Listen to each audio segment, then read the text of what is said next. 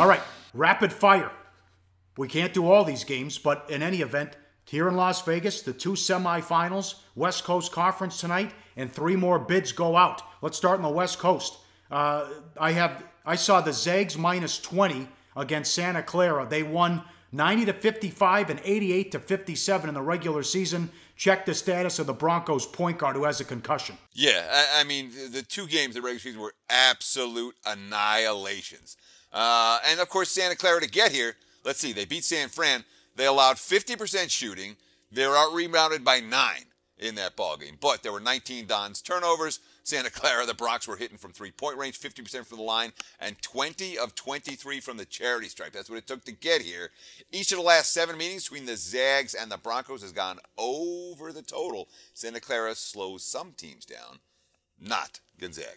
All right, this tips at about 8:45 Pacific. St. Mary's and BYU, the other semifinal. St. Mary's 7, 142 the total, and they've been able to handle. BYU doesn't like to play that slow pace, and St. Mary's gives them fits, Teddy. Yeah, I mean, the Cougs 5-1 the last 6, including the win at Gonzaga as 21-point underdogs.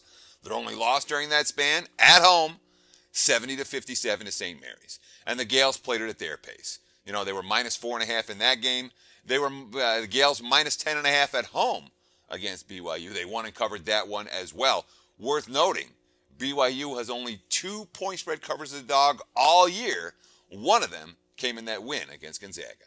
More 3 auto bids tonight. 3 more teams punched their tickets in the Metro Atlantic. Siena and Iona. No line on Siena's home floor, as you mentioned, which is complete bullshit. It's 17-16 against 21-12. Siena may have shot their load. They couldn't miss in the second half against Monmouth, and again scored 64 points in the second half.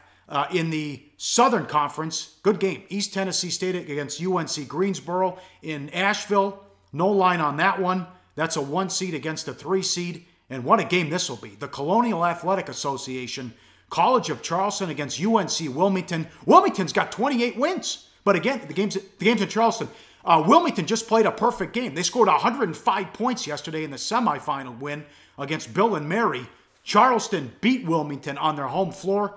Could be a shootout. Going to be a hell of a game. I hope Wilmington's able to win in advance. Could be a Sweet 16 team. Got to win tonight, though. Yeah, sure. And again, you're one of these guys. You're a purist. You hate it when the best team in a conference goes down and that team gets relegated to the NIT. I don't always mind that because then you make some money betting on them in the NIT. So, but it's that time right now where there's going to be college basketball morning, noon, and night, basically all week long and into next week. Expect a lot of hardcore college basketball coverage from a point spread perspective right here on Sportsbook. And of course, the 3 games that you previewed that we don't have lines for, those lines will be up early in the morning. We do the show in the overnight hours. And that means no early lines for some of these conference tournament games, unfortunately. Hey guys, for the full video, go to sbrpicks.com. Hey guys, thanks for tuning in to our channel. Now, we've put a lot of work into producing all these free videos, so please help us out and keep all our content free for you forever by simply liking, sharing, commenting, and subscribing. Now, not to mention, a visit to our industry-leading website will warm the hearts of all our SBR employees, especially myself. Now, the links are over there to the left, so do check those out. Thanks for watching.